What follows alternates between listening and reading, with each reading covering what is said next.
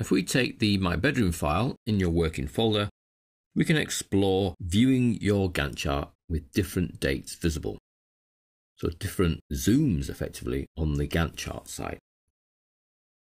So in order to do that, let's just narrow up the task pane side so that we can explore the Gantt chart. Now the default is that you view everything in a day basis. So you can see the 5 days of the working week, Saturday and Sunday are non-working, and then the 5 days of the next working week. And across the top, we see the week commencing date, and then Sunday, Monday, Tuesday, Wednesday, Thursday, Friday, Saturday. Now we've already previously seen that you can hold down the control key and use the wheel on the mouse to zoom in closer. And you can see we've gone right into Friday, January the 4th, 3 AM, 3:15, 3:30, 3:45, 4 AM, 4:15, 4:30, 4:45. So that's zooming right into the timeline. And we can zoom right out the other way to half years. So we see 2013 half the year, 2013 second half, 2014 first half, 2014 second half. Now we don't need to use control and the mouse. See how we need to use that scroll to task option there though. If we go to the view ribbon, there is a whole zoom section, that's this section here, where we have a drop down of the main zoom settings, which is hours. So that shows you an hour slot at a time. That way you're able to see the start of the day, lunch, second half of the day, and then the end of the day. Or we have quarter days. So that's midnight, 6 AM, 12 PM, 6 PM days, which is what we're used to. Well, that's the default. Weeks. So you see a week at a time. So in the heading, we see the month and then the week commencing date. Thirds of a month, January, and the 3 portions of your month, beginning, middle, and end. Months. So that way the top line are quarters. So first quarter, second quarter, third quarter, and then January, February, March, April, May, June. Quarters. That breaks the year into 4 sections.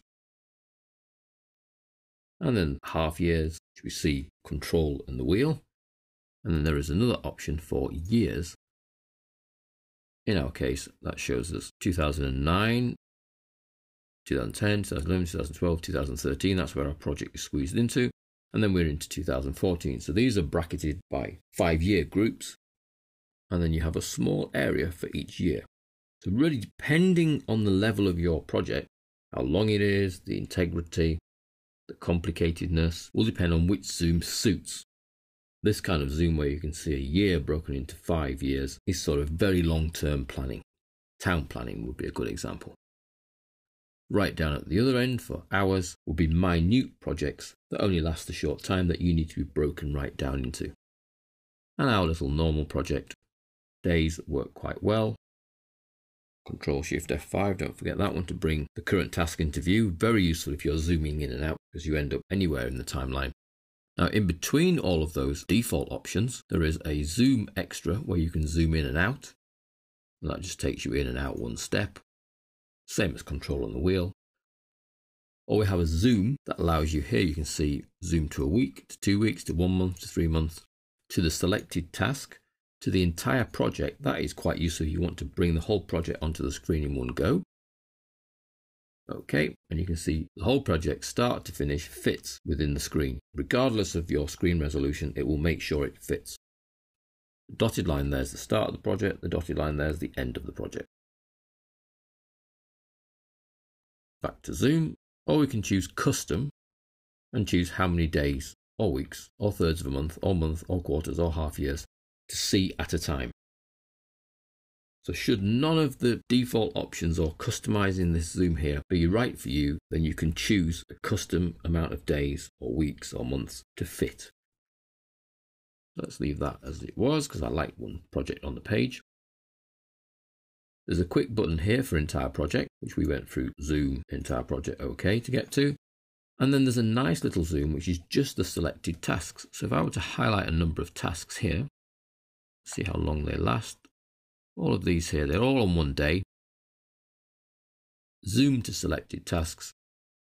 And then it will zoom them in to the appropriate timescale for how long those tasks last. In this case, it's gone for 50-minute intervals, because that's the best zoom to fit the space that I've got on my screen. If I were to go for some tasks that last a little bit longer, so 3 days, 6 hours, half a day and a day, let's add on another 5 hours there. Selecting tasks, it now shows them in a 24-hour scale.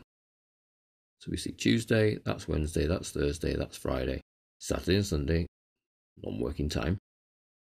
So the zoom to selected tasks just makes those tasks fit in the Gantt chart view, choosing the appropriate zoom for the length of those tasks. So you're not restricted to any way to the defaults that come with your Microsoft project when you're looking at zooming in on the Gantt chart. Now the zoom that you choose here may be appropriate for the screen, but whatever option you've chosen is also the same zoom option that will occur when you go to print. So be a little bit careful if you've zoomed very close because it looks good on the screen, that when you then go to print, that it wants hundreds of pieces of paper. So be careful to make sure that you examine the print preview before you print. But printing's coming up, not to worry. It was just a little caveat at this stage while we're zooming in and out of the timescale. So the default is days, and that works well with our current project, or we may wish to squish the whole project onto one screen. And you can see, even though we've got less space this time because I widened the task pane, it still manages to squeeze it on one screen.